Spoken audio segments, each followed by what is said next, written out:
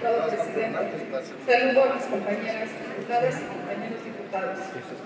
Someto a consideración del Pleno la iniciativa del proyecto de decreto por el que se reforman los artículos 370, fracción tercera, inciso A, 379 y 383 del Reglamento del Congreso de la Ciudad de México, a fin de denominar la Medalla al Mérito en Artes Frida Kahlo. El Congreso de la Ciudad de México, en su carácter de poder legislativo de la Ciudad de México, instituyó la Medalla al Mérito en Artes como reconocimiento a las y los ciudadanos que de manera individual o colectiva se distingan en grado sobresaliente en 8 disciplinas: arquitectura, artes visuales, artes escénicas, diseño, letras, medios audiovisuales, música y patrimonio cultural.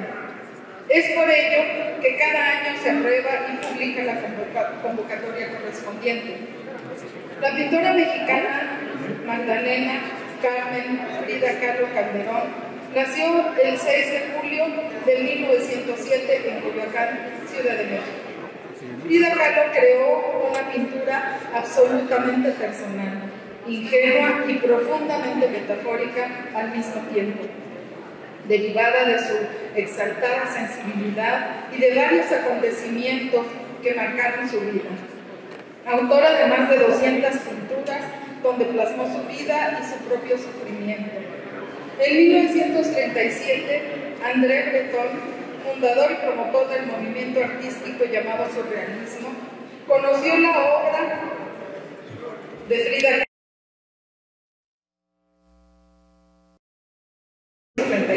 quedando asombrado ante tal obra tan sofisticada. Así que afirmó que la mexicana era una surrealista espontánea y la invitó a exponer en Nueva York y no conocían límites cuando descubrí al llegar a México que su obra había florecido, produciendo en los últimos cuadros un surrealismo puro, y eso a pesar del hecho de que todo fue concebido sin tener conocimientos anteriores de las ideas que motivaron las actividades de mis amigos y las mías, señala en su texto Breton, el teórico del surrealismo. Además agrega, este arte aún contiene esa gota de crueldad y de buen humor singularmente capaz de mezclar los raros poderes eficaces que en conjunto forman la porción secreta de México. Lejos de considerar que estos sentimientos componen terrenos vedados de la mente, así como sucede en las zonas de clima más frío, ella expone orgullosamente con una mezcla de franqueza e insolencia a la vez. En 1940, Frida Kahlo participó en la Exposición Internacional del Surrealismo en la Galería de Arte Moderno en la Ciudad de México. En 1941 expone en el Instituto Contemporáneo de Arte en Boston, en el estado de Massachusetts. En 1942, Frida expone nuevamente en el Museo de Arte Moderno de Nueva York, uno de los museos más grandes de América. En 1943, expone en el Museo de Arte de Filadelfia. Uno de los autorretratos es expuesto en una exposición de mujeres artistas organizadas en Nueva York.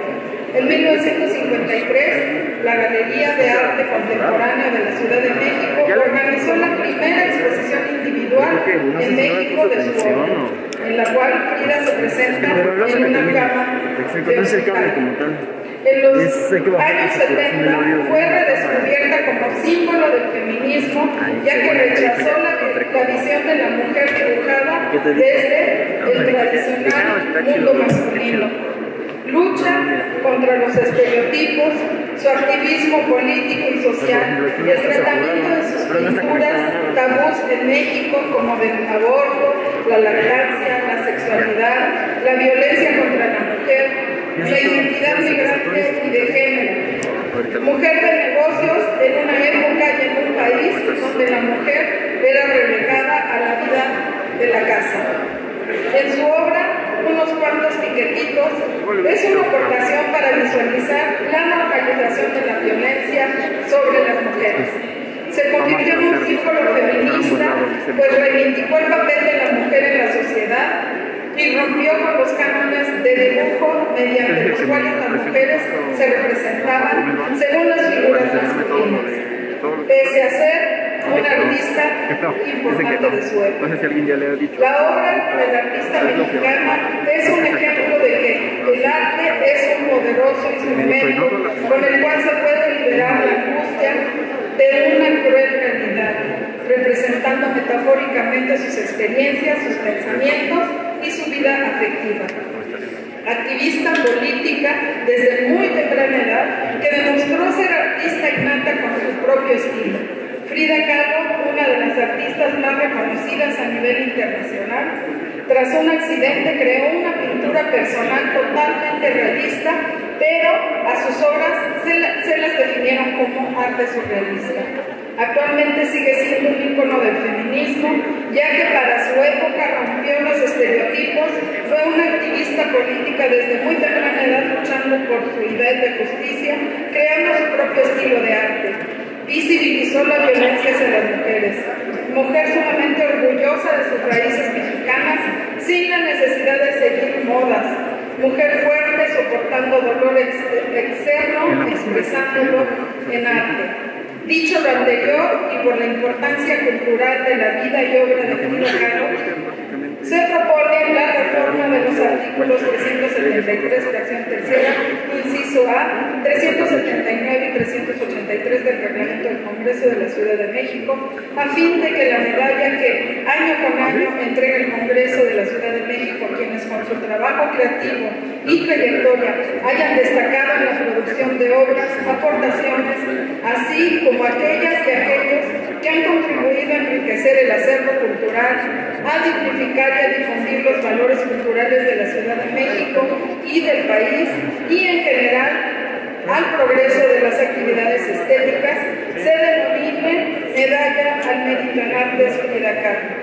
La propuesta de denominar la Medalla al Mérito en Artes como Medalla al Mérito en Artes Frida Kahlo es un reconocimiento que el Congreso de la Ciudad de México hace a la vida y obra de esta importante artista plástica mexicana. Es cuanto, diputado presidente.